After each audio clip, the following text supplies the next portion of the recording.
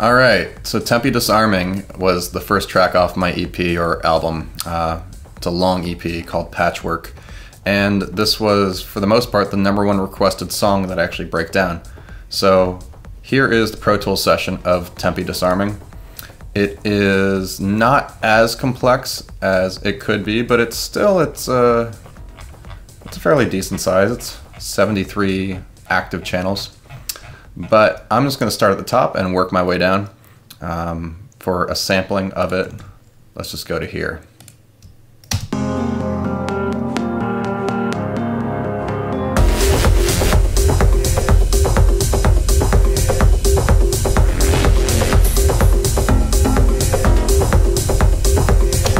So let's look at the kick drums first. It's actually 4 kicks. And to be honest, I really didn't need to do this, and I mean, to be fair, I did this track over 3 years ago, so I'm not really sure why I made certain choices, and you'll notice as we go through things that there are just straight up sounds in here I don't even know how I made them anymore. But hopefully this will give you an insight at least how it was all put together. So the first kick, it's called the Bobo kick, and I don't know why it's called the Bobo kick, but it is. Just sounds like that. There's an EQ on it, and it's doing a fair amount of work. Then that gets layered onto my Trap 808F, which is, I made it on the machine drum. It's just a very subby 808y kind of thing, and it's tuned to F, hence F, and this track's an F, so go figure. Together with the Bobo kick. You can really barely hear the Bobo kick, to be honest. It just adds a little bit of room sound. And then underneath that, we have Mod Kick. And Mod Kick sounds like this. And it just came straight out of the modular, most likely a Make Noise DPO. And then there's another modular kick underneath it as well, and it's Audio 17 because I didn't label it. And this is a much more, that's a beefier, you hear a lot more pitch decay in that one. So layered all together, you get the kick of Tempi, which is this. Then underneath it, we also have this kick reverb swell. And this is a question I actually get a lot is, how do you make these things? And I do it a little bit differently now, but at the time, this is basically how. Without all the plugins, it's just this, which I'm fairly certain is the trap kick. Maybe the Bobo kick added in as well. Then I filter it down, add a nice big reverb. I'm using the Valhalla Vintage Verb, which in almost default settings, but I just brought the high cut, the low pass filter all the way down to 220. It sounds like this.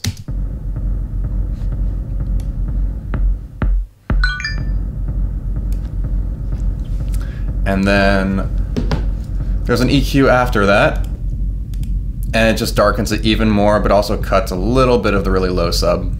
And then finally, I have LFO Tool do this thing, and it's just giving it a little bit of pumping. Without it, just kind of gets out of the way of the kick, so now when you layer the kick back in, and that's all it is to get that kind of like undulating hall reverb techno kick sound. It's really deceptively simple. Sometimes I'll just for the sake of this, I mean, sometimes what I'll end up doing is because I usually want them to be a little bit gnarlier, so I'll take a distortion and I'll take something like arbitrarily Isotope Trash. I mean, that's actually one of my favorite distortions, so it's not that totally arbitrary. But what I'll do is I'll take my kick and really just blow it out.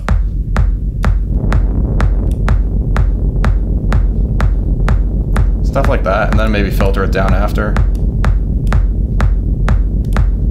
And then I always clean up just the low end a little bit because it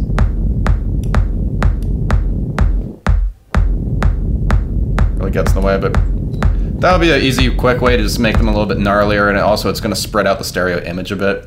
But I didn't do that in that, and that's just an example. And then if we start moving down, I start getting all these little hi-hats and stuff like Audio 3, which basically anything that says audio something was recorded outside the box. So it was probably the modular synth in this case, because I was making almost all my percussion on the modular at the time when I did this track. Actually, I mean, Patchwork itself, the title Patchwork, was really in reference to modular synths in general. And then on top of it, every track in a way was almost a study of different modules. And this one is called Tempi Disarming, and it was named after the make noise Tempi. So that is hardly accidental. But then these little clicky hats sound like this. And they're really stereo, and the reason for that is if you look at the image itself, you can see that it's totally different files, or it's different recordings on either side. I printed 2 different takes mono, and then I just combined them into one stereo file, and because they were different takes, the sound's a little bit different. So that's how you get a very stereo hi-hat very quickly. It's much harder to do that with a sample library, or a sample, and it has a little bit of reverb without the reverb. And it's just basically white noise. It's white noise through a VCA, nothing more than that. And then this R-verb, just to give it some space. Then after that, there is another upbeat hi-hat. Similar kind of thing. This one probably came from a more like a live recorded hi-hat. I can't be totally sure. There's an EQ basically doing nothing. I mean, it's cutting off under 100 hertz, but I don't even know if there isn't even 100 hertz. It's just kind of there as a redundancy. Then I have these noise 16ths, and these were made on the modular as well.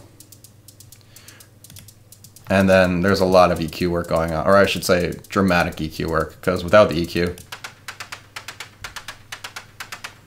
but that's a lot. And considering this track has a lot in every frequency range, when I'm EQing things, I'm making sure everything just sits in its own little space. Otherwise, because there are a lot of channels in here, it's really going to clutter the mix.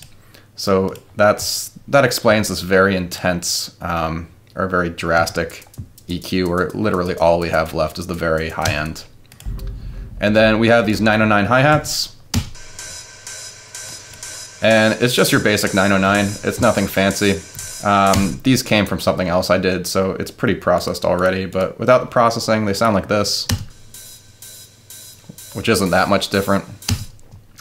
Then there's Filter Freak, and it's just notching off a little bit of the high end, and it's also, there's some automation going on. I just kind of use the automation throughout to make the hi-hat more exciting. Most of the time it's pretty low, but then it'll get automated up just to bring excitement to the mix and cue that something's about to happen. And then there's also an EQ, and this is actually, it's got a pretty hardcore notch in it, and there's a pretty good reason for that. Without the EQ, it sounds like this. And you hear that ringing?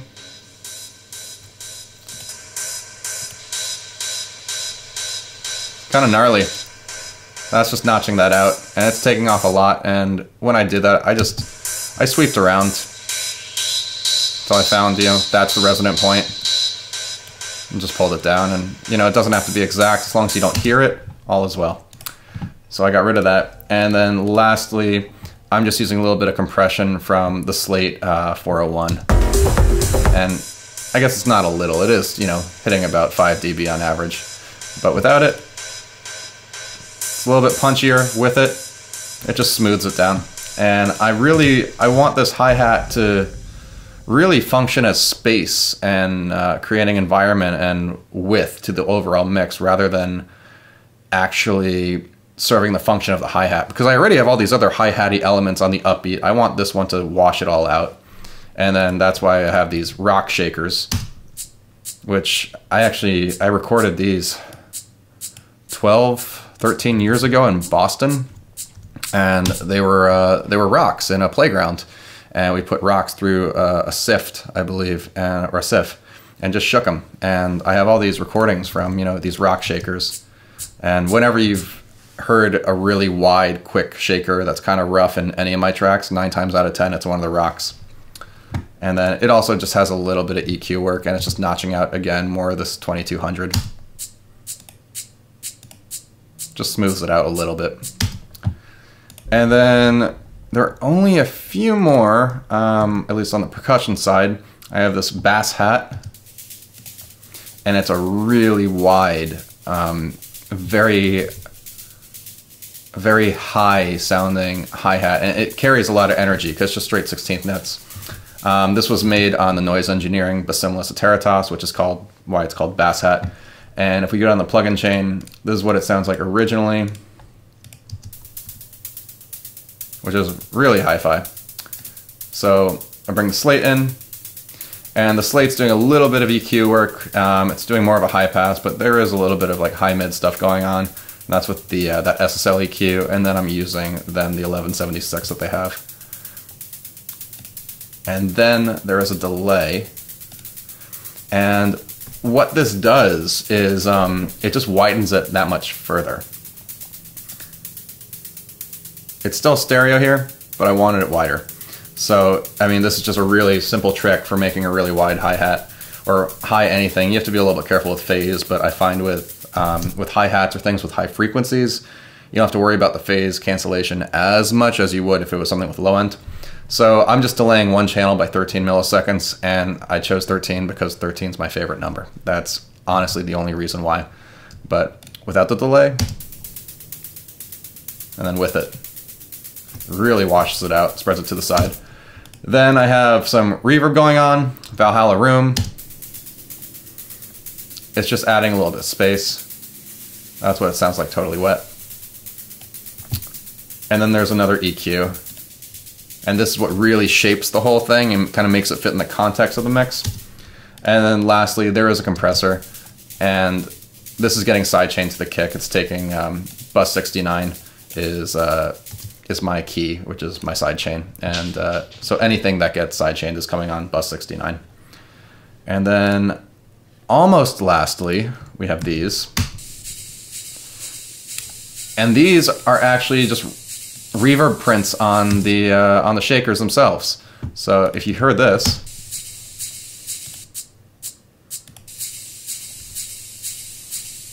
there it is. And I mean, the way I made it, it's really simple. And I do this a lot because as opposed to having a reverb send, sometimes I'd rather just actually have it printed as a file, have it sitting there. So if I took my rock shakers, and I do a lot with Audio Suite and Pro Tools, it's really one of my favorite ways to work.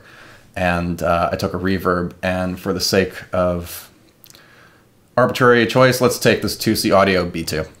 And it's not going to sound at all the same as the reverb I did before. It was probably Valhalla, but I honestly don't know what I used. So I would just take something totally wet, do the preview thing. That's way brighter.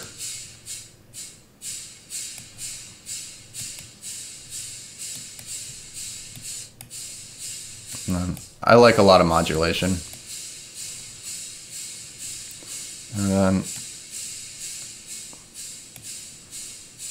that's definitely a very different sounding reverb. But we can add some EQ.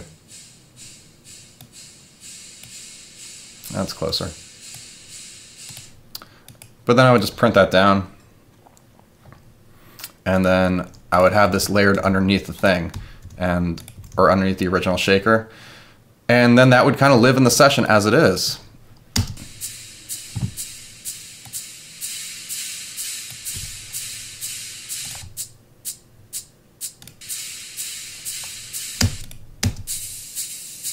Yeah, it's very different. But just for an example, that's how I end up doing a lot of these like washed out reverb sends, which aren't actually sends, it's just Audio Suite.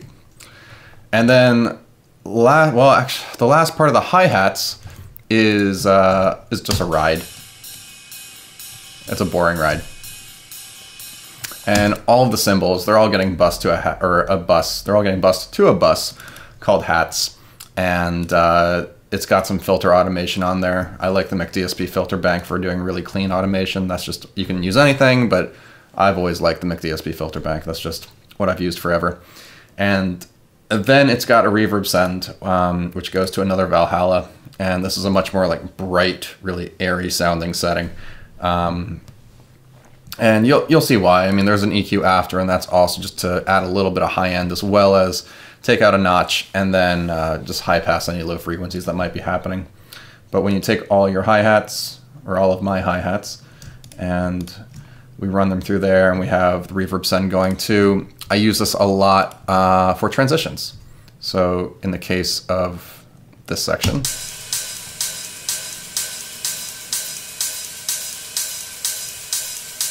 you can see the send start to grow.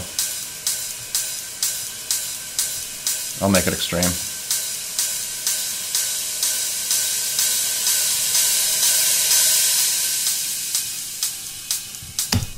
And that's a really cheap and easy way to get a transition. And then if we go further down, we have a little bit more percussion. These are more random hi-hats. Not really. This is percussion. Made on the modular, I don't know what the hell it is. Same thing with this. It's just a more stereo version of the other. I have more shakers. Also made on the modular. And then there's this. And this is actually, that's slapping the body of a guitar, an acoustic guitar, and doing multiple takes of it, panning them left and right, which is why you see the disparity between the left and right channel.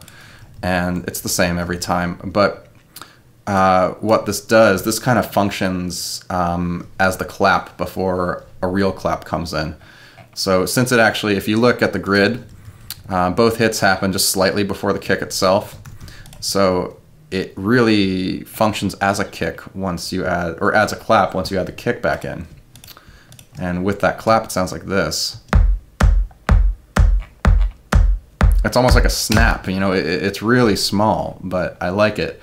And then as the track progresses, you don't even hear this until 6.5 minutes into the track.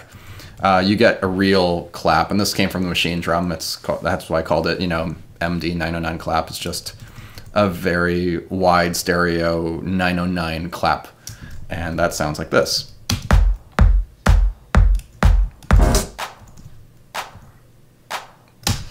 And that's all it is. Just I should say the that reverb on, there is a reverb on the clap, or on the guitar body clap, and I had it muted before, but it almost makes it sound like a basketball. And it's just the Native Instruments, the Lexicon, the 480 or the RC48. And then I always EQ my reverbs, so there's a high pass, a little bit of cutting out some mid-range, and then a little high-end boost without it, with it. It's subtle, but I find that it helps it a lot. And then there's another clap, and this functions as percussion, and it's actually, it's on the 16th note before the 2 and the 4. It's very filtered, and what's going on there, it's just got some filter automation, again, a room, and then just an EQ. But what it sounds like with the clap, it kind of gives it this da-dung, da-dung. So if I take the kick and I take that with the reverb, and then here's my kick.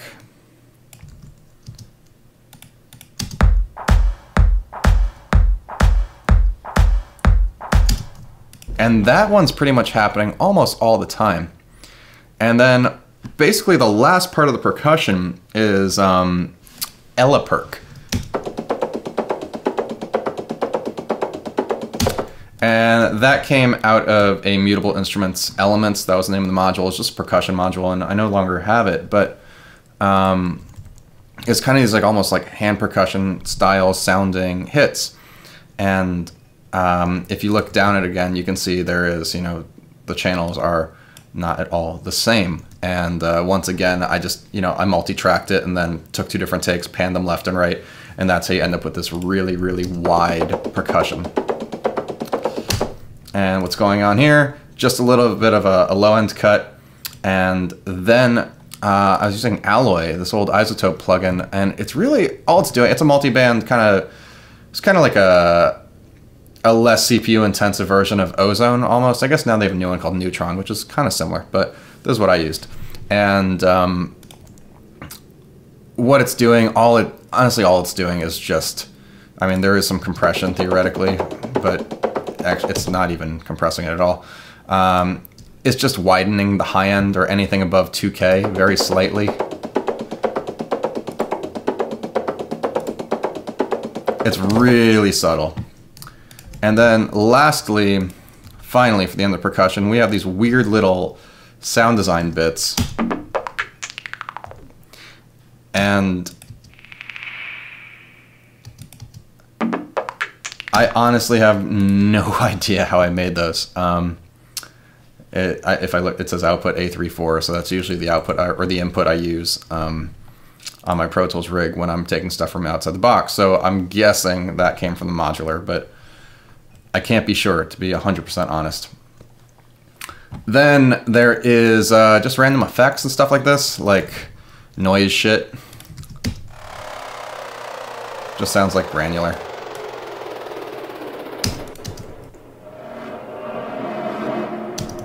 Without the plugins, it's all just granular synthesizing or granular processing on various things. And again, I'm just I high pass a lot of things randomly just to do it kind of as peace of mind. Also to take out any space that might be fighting with all my low end, and I have a lot of low end. We haven't even gotten to the bass yet. Then here we go. There's a little bit more. That's actually the same kind of thing. Then there's these things. And they actually kind of function as anchors for the rest of the track, where they happen basically every 4 bars, every 8 bars, and what that does, it cues you into this is what's happening for the rest. So, or a change is about to happen. So that's why I do it that way. And then I have my kind of sub-bassy things, and these were really hard to mix, to be honest. And I'll explain to you why. But so the first part is this. It came out of a Make Noise DPO, and underneath it is another mono part.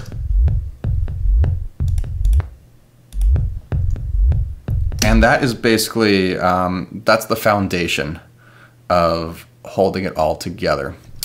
But then it gets a little bit more complicated, because then I have these things, which are just FM like rumbles, basically. And they're totally out of phase with each other. Like completely polar opposite. But if you sum them to mono, they still kind of work, but I wanted them just to be super, super wide. So that's what they do. And if we take these with the kicks and then the low end rumble, wait, hang on, come back here. This provides basically all the low end in the track.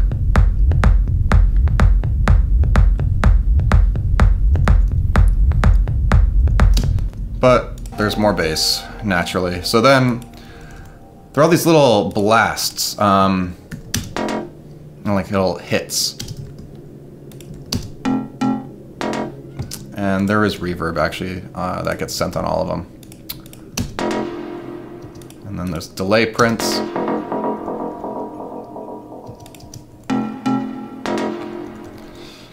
And then there are also these Reese swells on top.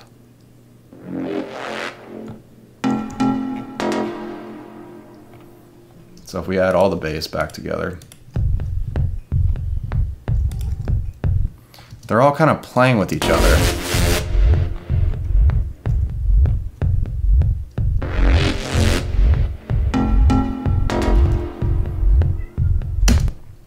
So that's the function of all the low end.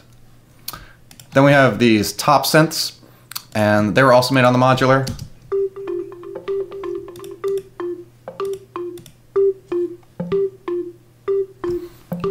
And then there's just a little bit of EQ, taking out the low end, a delay, and then a very, very small notch at 170.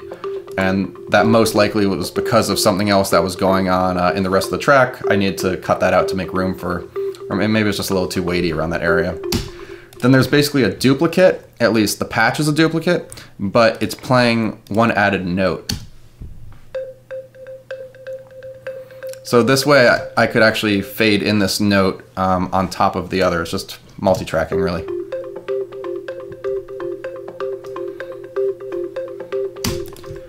And then there's a delay. And that's just a print of this.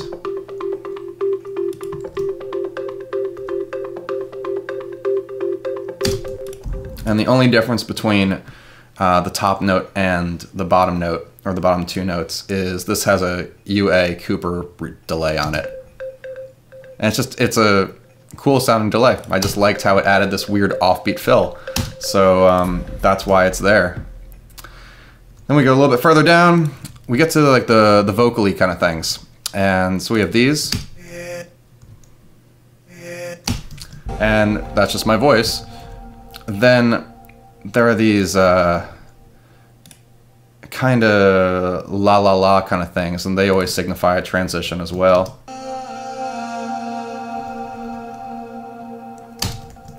And fun fact, I discovered this when I was going back through the session, because I didn't remember. Actually, all the little vocal bits came from my track Lying to Myself. So if I went through and started looking for basically where these little the vocal bits came from, I found them like it's little things like this, where I mean, this is the original vocal from Lying to Myself. I swallow all the lies you say. And I just went looking for a la, and I found this. And if you reverse that, then you get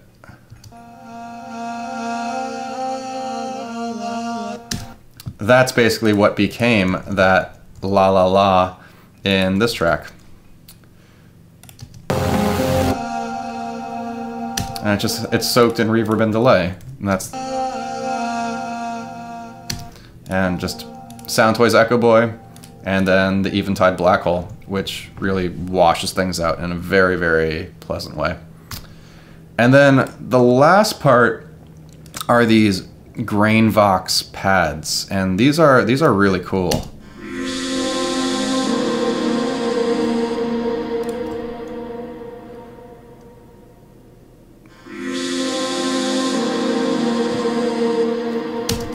So without the plugins, because there's a big black hole and then some EQ work, it sounds like this.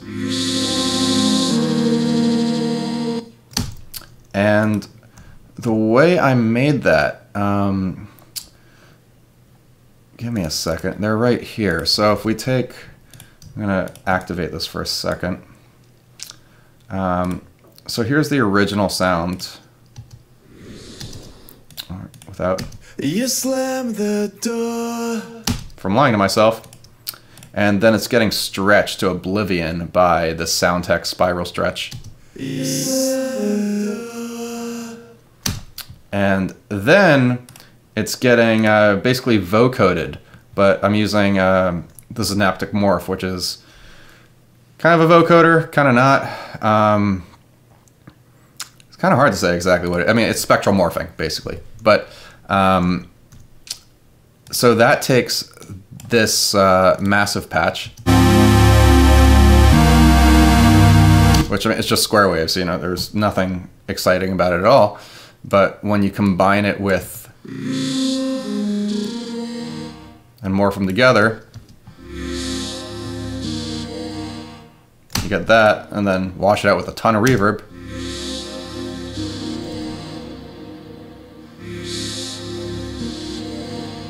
And that's how we got the other sound.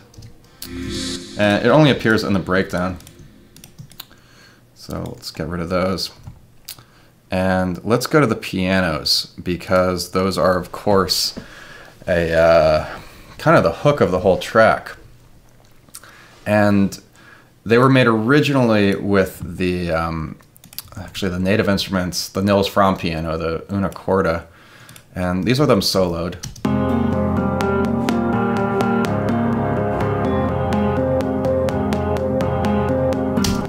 But they're really stuttery, and so this is the raw piano.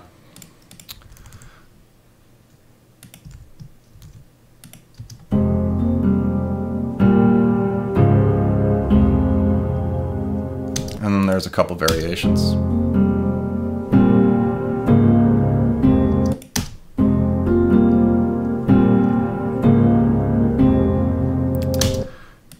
And I just played those and then basically went to town just cutting up eighth notes, and so you hear these little bits.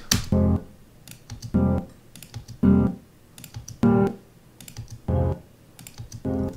I can, you can see where I cut it. And then if you go to the higher parts. So basically rearranging those, you end up with this.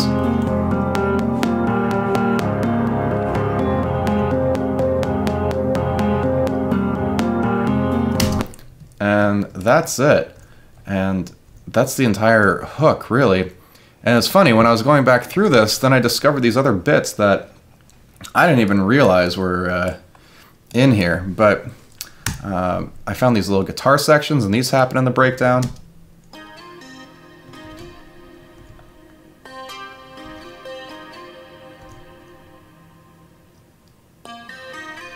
And it's just like acoustic guitar tapping, and it was kind of fun to rediscover those because they're subtle, but they sit in with the other, or with the piano.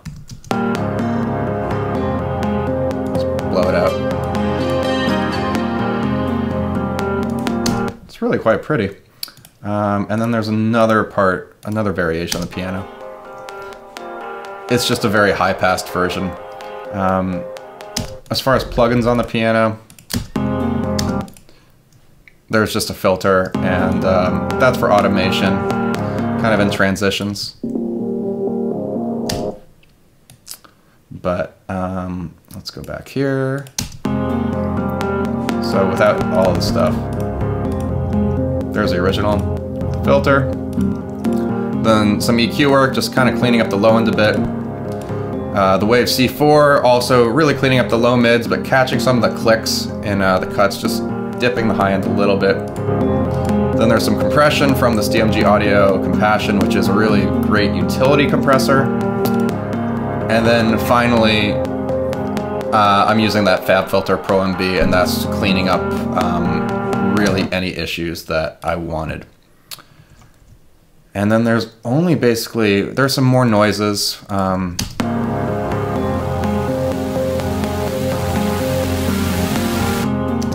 And honest, all is just a ton of distortion. Same thing with, again, more swells.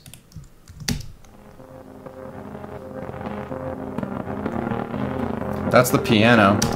That's actually this channel. But what's going on here? I mean, it's really just bit crushing, to be honest. It's the same channel, except almost the same channel. But then you have this isotope trash. And that's really destroying it. And it's not even using any distortion algorithms. I'm using the wave shaper. And that's without it. But it's just... But you just crunch it. And it just adds this texture underneath it that I find pretty helpful. So when you layer these things with the other parts, the Mega Distortion Reese with that crunchy piano,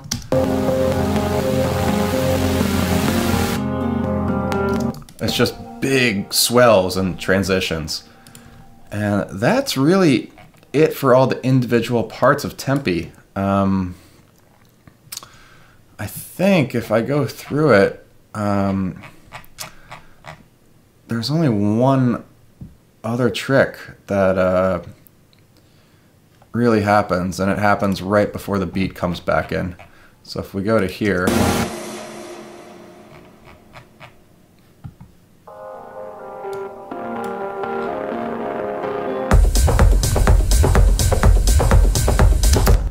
and that's the old school GRM bandpass filter, which it's kind of the Daft Punk filter trick. And you have two filter automations going on here. I have one for both the high end and the low, and they kind of, if you look at the curves, they do a pretty kind of similar inverse of each other. But it sounds like this, and it's just a really simple and cool effect. It's just a bandpass filter opening up on either end.